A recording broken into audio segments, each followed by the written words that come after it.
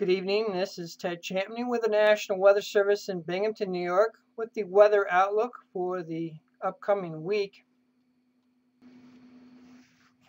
We have 2 weak storms that are coming through, one tonight and the next one Tuesday night.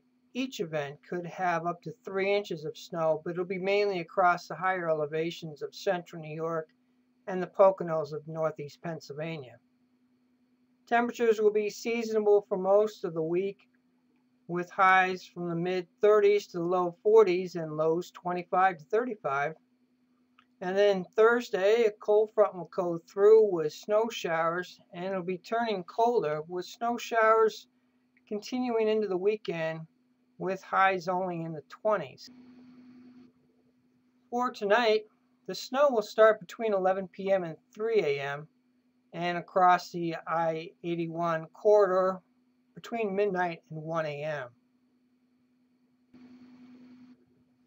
The snow totals tonight will be up to 3 inches, with the higher amounts across the higher elevations in central New York and northeast Pennsylvania, maybe 4 inches across the Tug Hill in northern Oneida County.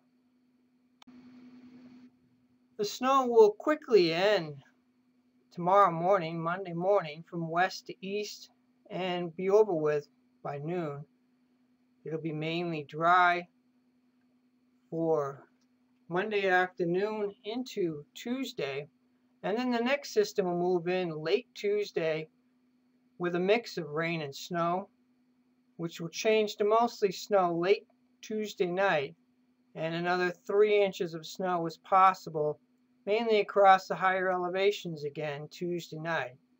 Wednesday and Wednesday night will be mainly dry, and then it will be unsettled for Thursday into the weekend with snow showers and colder temperatures.